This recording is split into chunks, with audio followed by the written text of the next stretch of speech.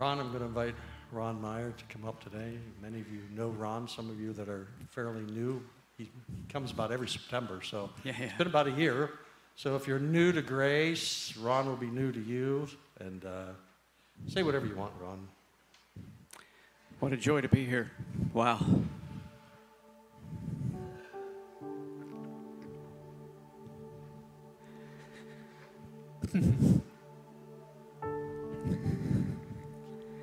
Not sure what to do with the emotions. But they're powerful.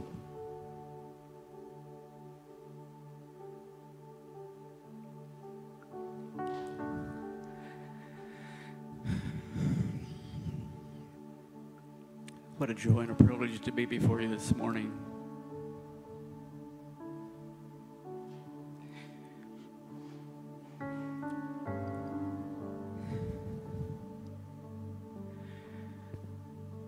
You know, I love what all God's doing here in Grace. Food bank, clothing bank, shelter, deliverance ministries, thrift store, all those kind of things. But the real horsepower is right here in this room. It's you, individuals, sent by God to influence this region with his kingdom. When Jesus sent out the 12, the 70, the 120, he didn't send them out to talk about ministry. He didn't send them out to teach about ministry. He didn't send them out to develop a political system. He didn't send them out to develop an earthly kingdom. Or he sent them out to declare the kingdom of God. Matthew 10 says, when he sent them out and he said, heal the sick, cleanse the leper, raise the dead.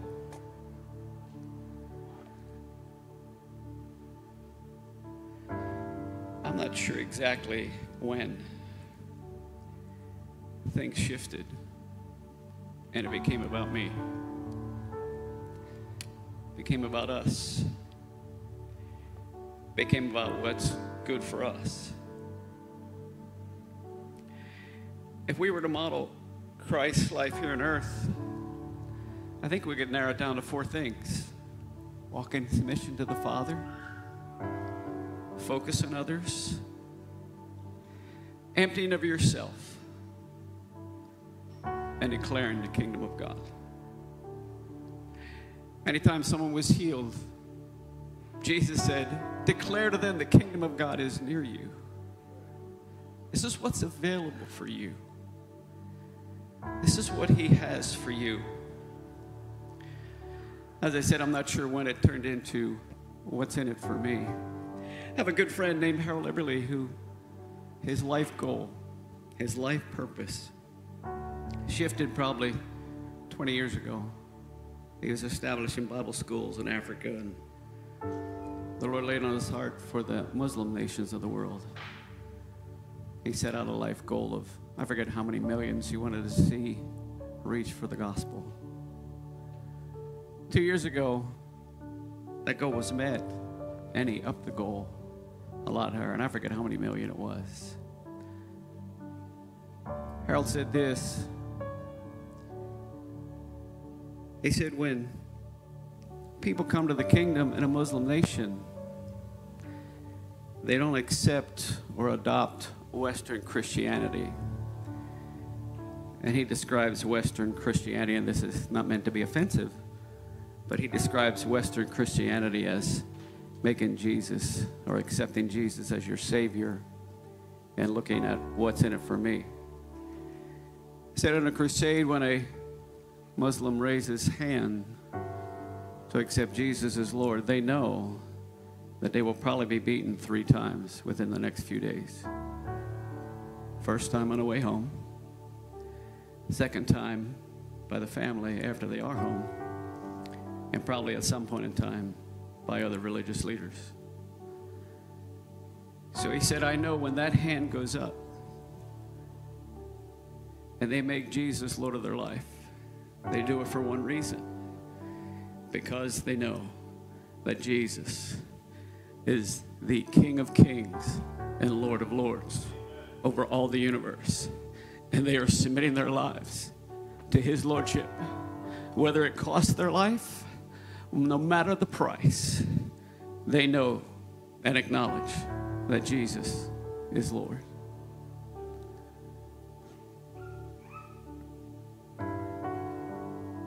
When I was 12, I asked Jesus into my heart.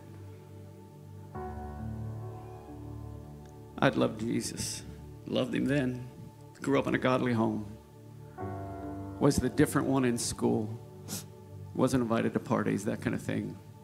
One teacher called me the Holy Roller. And yet there was a time in about 1983, I listened to a message on lordship.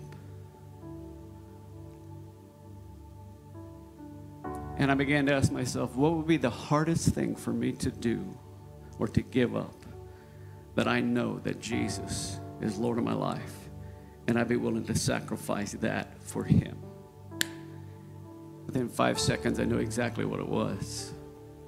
And at that point in time, I had to decide, would I be willing? It was a business venture I was involved in. Would I be willing to face the humility to give that up? Not only the desire and the passion that I had for it. And I remember standing there, my wife, and 2 children beside me. And I made that declaration, Lord, you are Lord, and I'm willing to give up anything and everything for you. And I walked down the aisle, and one of the guy at the front was a guy that I was working with. I don't know if I was leading a small group or was assisting a small group at that point in time. And he looked at me and he said, Ron, what's this? Why are you here? Obviously, I know that you're saved. I know you.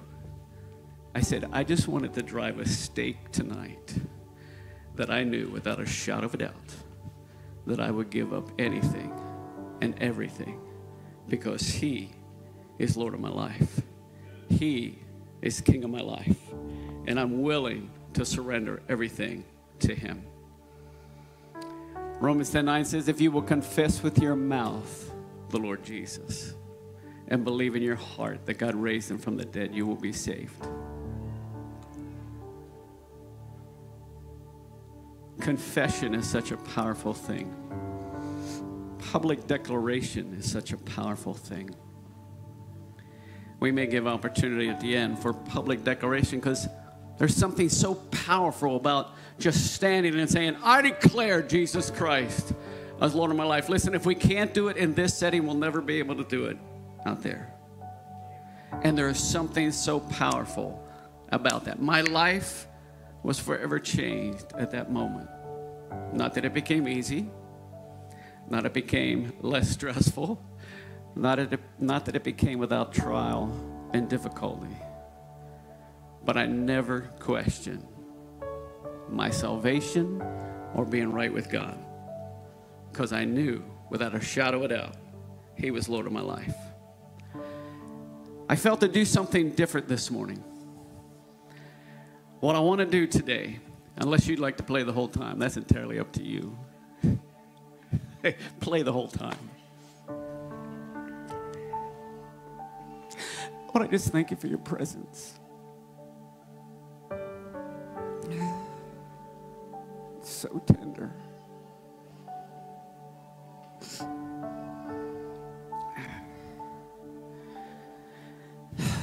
Guys, soak this in, because this isn't something you reproduce. This isn't something we say, well, if we sing these songs next service, or I have no idea what next service will do, but know this. This is a special time the Holy Spirit has created for you. Vacations are over, guys. It's September. Things are starting up again. Things are cranking. And I really felt this morning, it was 15 minutes before the service started that I come up with my message title.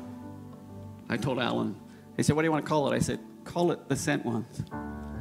What I really felt to do this morning, something different, is I felt to commission you to the harvest field. I felt to send you out the way Jesus sent his 12 disciples out.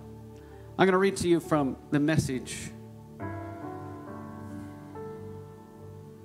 Matthew chapter 9, and we'll go into Matthew chapter 10, but Matthew 9 says, Jesus traveled through all the towns and villages of the area, teaching in the synagogues and announcing the good news of the kingdom.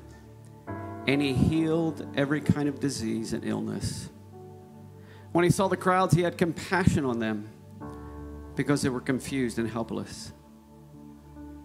This is true of any time in history.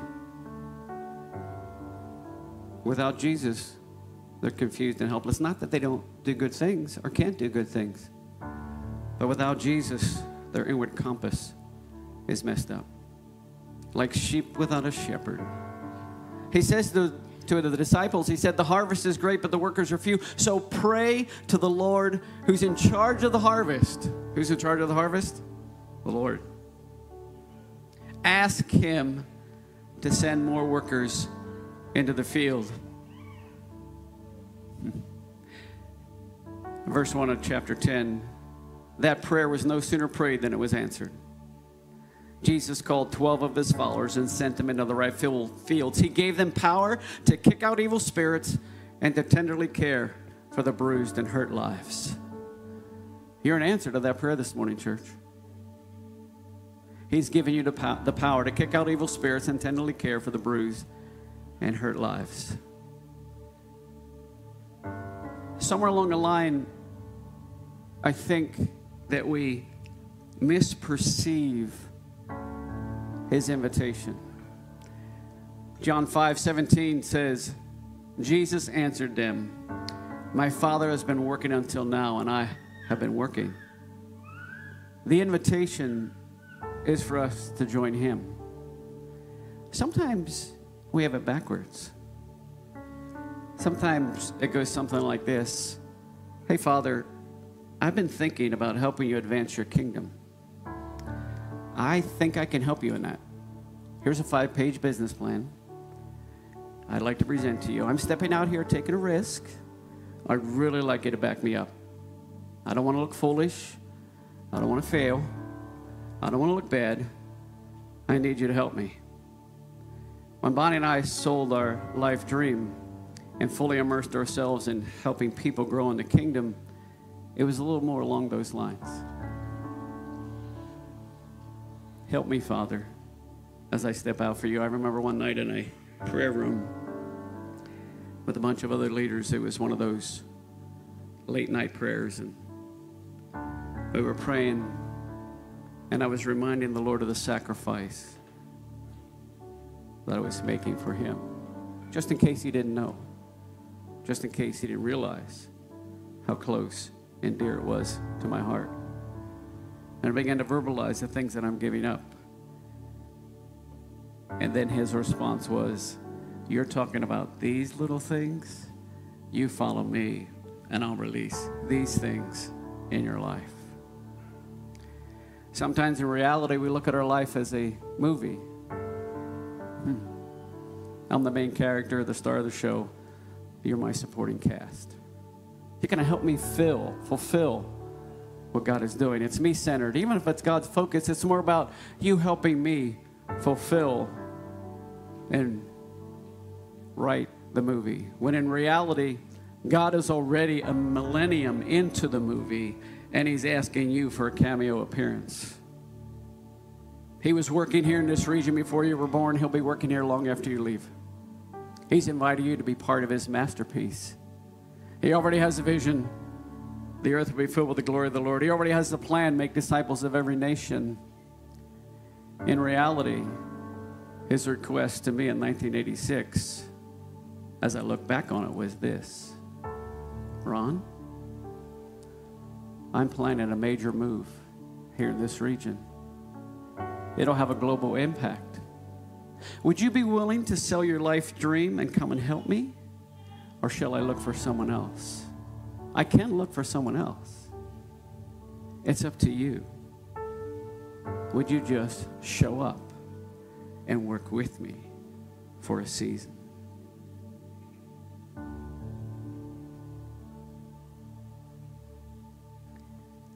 That's speaking to someone here. As I was praying through my message this morning, I wrote down, Selah, wait, wait. God is creating his masterpiece here in the region. And he's asking you individually as well as collectively to join him in the script of seeing his kingdom come and seeing this region change.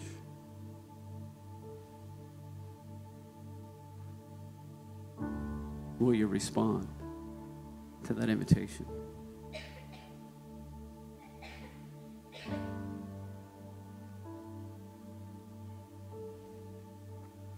Holy Spirit.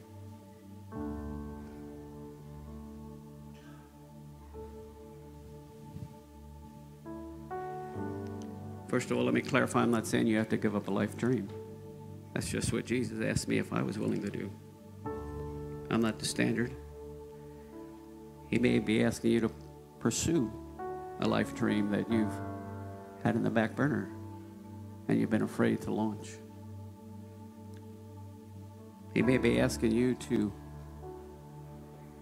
step out in faith in something that you've been afraid to step out in before. It may be something as insignificant as to volunteer at the food bank.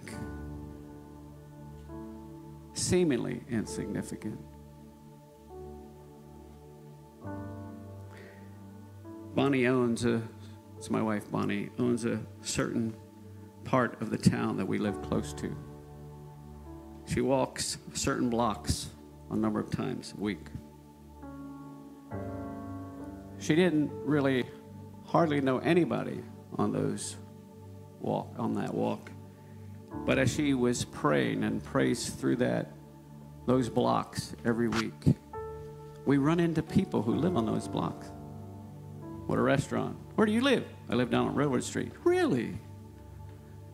I'll pray for you. Where do you live? I happen to live in Carpenter. Really? I walk that a couple times a week. How can I pray for you? 9 years ago, she was walking through the one area, and there was a third grader playing in the park. Let's call him Johnny. She reached out to Johnny, and her first thought was, where are your parents? Is it okay for you to be out here? She began to develop a relationship. Again, let's call him Johnny. Johnny happened to live on those blocks. She'd walk past, the first time she walked past and saw him coming out of the house. Hi, Johnny! She just loved on him so much to the degree that when she'd walk past the house, they would yell out of the house, there goes Bonnie! She became friends with Mom, friends with the other children.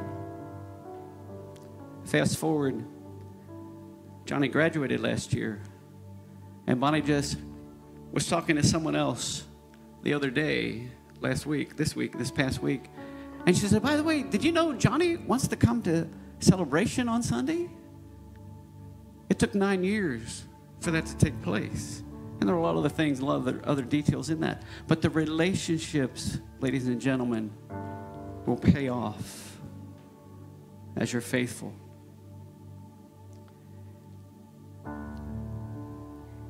Matthew 10, verse 5. Jesus gives instructions as he sends out the disciples. And I want to unpack that for you this morning. He says this, he said, again, message, I love the verbalization of the Message version. Don't begin by traveling to some far-off place to convert unbelievers, and don't try to be dramatic by tackling some public enemy. What Jesus is saying? Start with what's in front of you. Start small. The biggest football player that you'll be watching this afternoon started between probably 7 and 10 pounds. The biggest ministry that you see started much smaller. Dove itself started in a living room. with less than 30 people. Sometimes we hear big names talk, quote unquote, and share huge stories, and we want to start there. It doesn't start there. It starts small. It starts faithful. Remember, stay in tune with the Father, advance the kingdom, stay focused on others, pour out of the abundance God has given you to build the kingdom. Mark Batterson writes in his book, Chase the Lion, he said, games, this football game that many of you will be watching today, is not one on the field. It's one in the weight room, in the film room, in the locker room. He writes, you can't just pray as it depends solely on God. You have to also work as if it depends on you. It's your work ethic plus your prayer ethic that will inch you closer to your dream. And it happens one practice, one day at a time. You get into shape one workout at a time. You get out of debt one payment at a time. You grow in faith one experience at a time. You understand God's plan and purpose one revelation at a time. You become more free in ministry with one encounter at a time. You feel more comfortable praying for healing one prayer at a time. You become more free talking to strangers one stranger at a time. You become efficient praying for deliverance one breakthrough at a time. And you become more intimate with Jesus one encounter at a time. But you have to do the time. You have to do the time. When I caught the revelation of fasting, I was a farmer, working 12, 14 hours days, hard work, but I wanted to fast. I really felt I needed to incorporate that in my life. So I started with one meal. Whew, that was hard. And then I was able to do that. Let's go to one day. Wow, that was rugged. But then I got to the place where, okay, I can go one day. That's all right. But then it got to every day that I would fast, something would happen. Equipment would break. Cows would get out. Something would happen. I could count on it. I'd be like, oh, rats, I'm going to fast next week. I wonder what's going to happen. And maybe I was inviting it. I don't know. But it was in that setting when I said, Lord, I don't understand. He said, fast the second day and I'll break it. 2 days? Go 2 days? You realize what I'm doing here. You realize the work that I have to do here. Fast 2 days. I'll break it. I'm in. Until fasting became a part of my lifestyle. When I was pastoring, leading the church as Alan did, for a season, I would fast from Thursday night till Sunday afternoon every week. And then it got to the place, listen, started out with a word from the Lord, and then it got to the place where I was depending on that.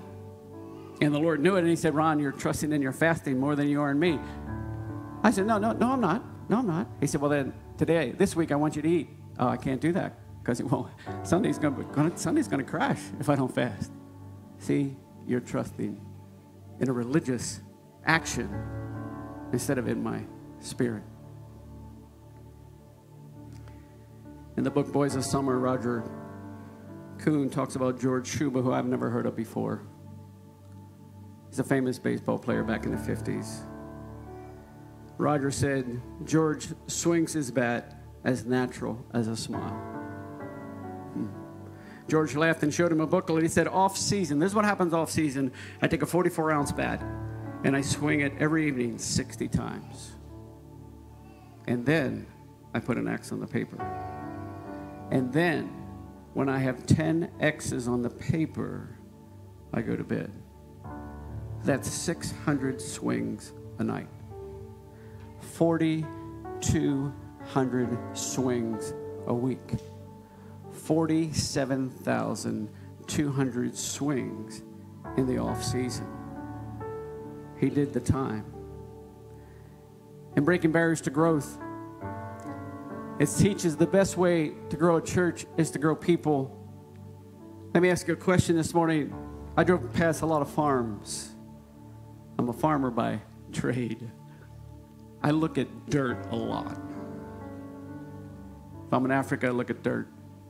If I'm in Europe, I look at dirt.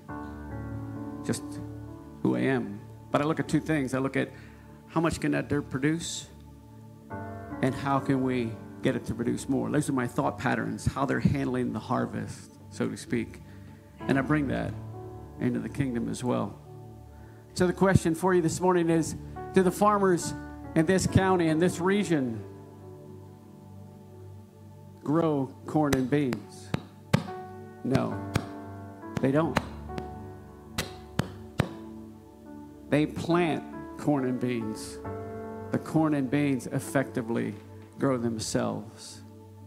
Listen, I can't make it grow, but I can create an environment for you to grow. I've heard, and maybe you've said to yourself, I'm just not being fed. Really? Do you have a Bible? Do you have the Holy Spirit? Then you have what you need to grow. I'm not making any excuse for any bad sermons. All I'm saying is I can't blame anyone else for my immaturity. I can't blame anyone else for my life decisions. I can't blame anyone else for my responses to life situations. I'm just saying. We have this huge tree in our backyard. It just keeps growing and growing and growing. It's killing the grass underneath. I've never fed that thing. It grows on its own. Place yourself in an environment that will cause you to grow. The things that Alan and Teen make available to you, place yourself in that environment. There's times I accept the responsibilities that I know the Lord is asking me to do because it will drive me to Him. It will cause me to draw from Him like never before because I need Him. I need His grace upon my life. Newsflash. The environment that causes you to grow is not a stress-free environment. I forget who it was. I don't know his name. I know his face, but I don't remember his name. He said this. He said, the Christian life is not meant to be hard. It's meant to be impossible without the Holy Spirit.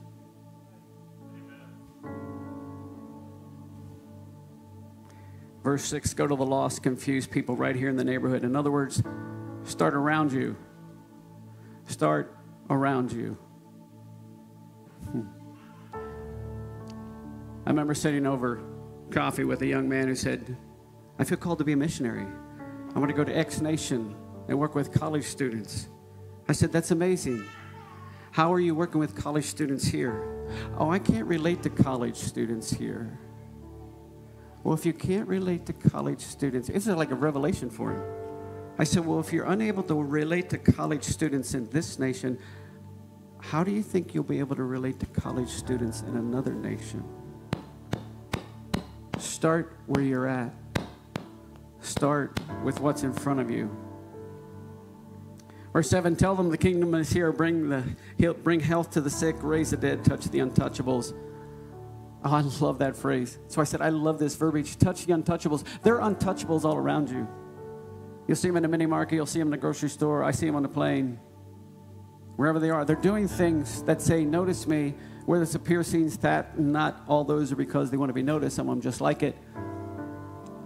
But if I see someone that's really on the, how should I say, excessive side of those things, I do the very thing they're asking, and that is notice me.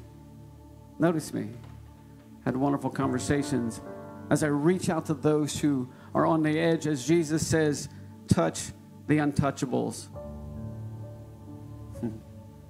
Kick out demons. Next part of verse 6. And you guys do this so well here. But let me bring one clarification. Casting out demons is not limited to a ministry. That is practical Christianity for every believer. Do you hear me? Yes, praise God for ministries. Praise God for what you have here for Janie and what's happening here. It's amazing. I love it. I love the stuff they're doing. I love all the foundational things and the teaching. It's excellent. But if you encounter someone in your daily walk in the cubicle next to you that you know has a stronghold in their life and the door is open, step through it and say, can I pray for you? Can we see this thing broken over your life? Remember, stay tuned with the Father. Advance the kingdom. Stay focused on others.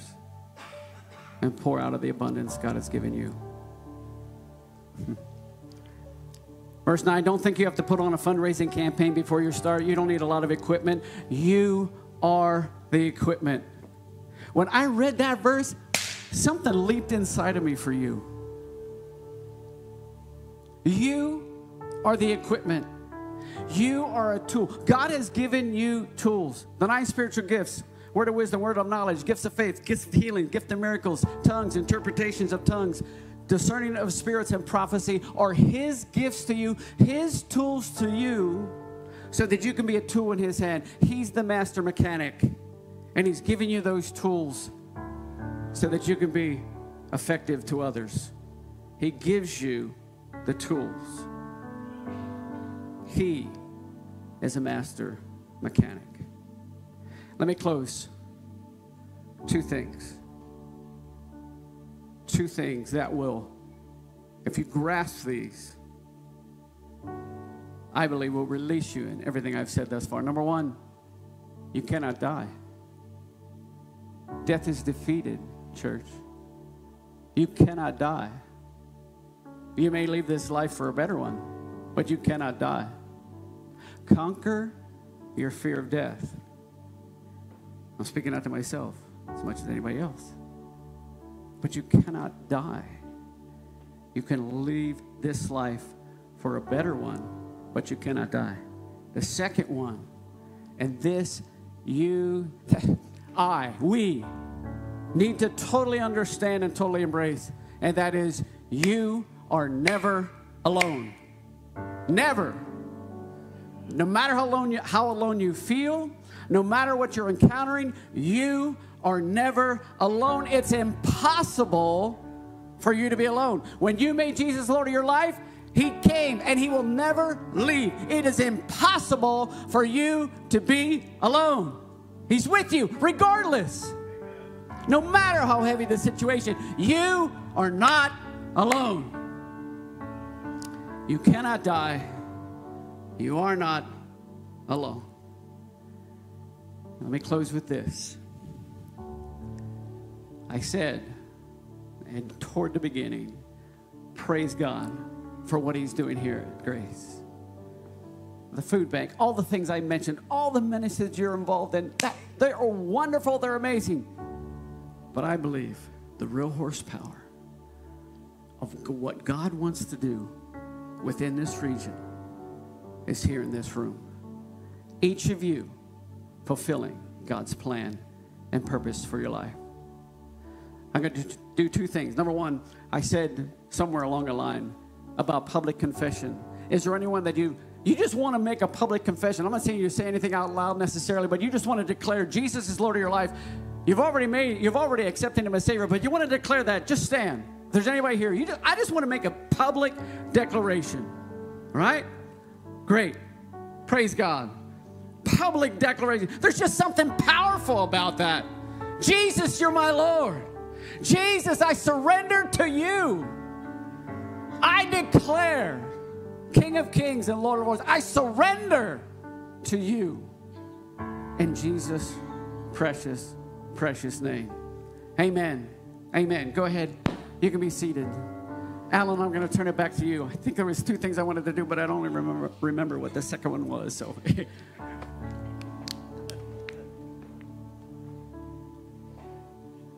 God wants to use you. Ephesians 5 very clearly states the saints are called to do the work of ministry. Praise God for ministries, but God wants to use you. In Jesus' name, amen. Thanks, Ron. Would you stand to your feet as we get ready to go? I just want to release you and bless you this morning. If you've been touched, the Spirit's been speaking to you this morning, then respond to Him, right?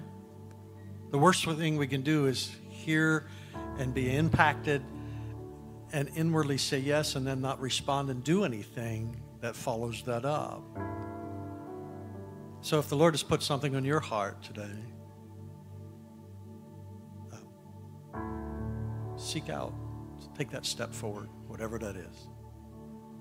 Let's pray. I just want to bless you today. Before we do our offering, I just want to bless you. Father, thanks. You love us so much that you bless us with yourself.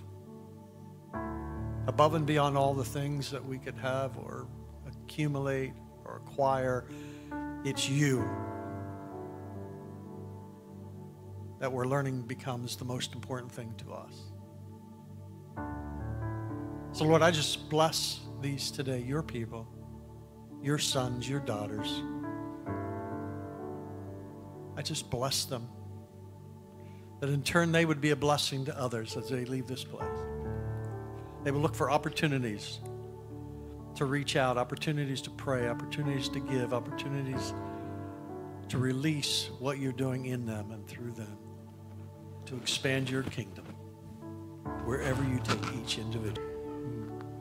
This body of believers, everyone in this room, to the work of ministry. Heal the sick, cleanse the lepers, raise the dead, cast out demons. We release them to effectively be a tool in your hands. We commission them today in Jesus' precious name. Amen.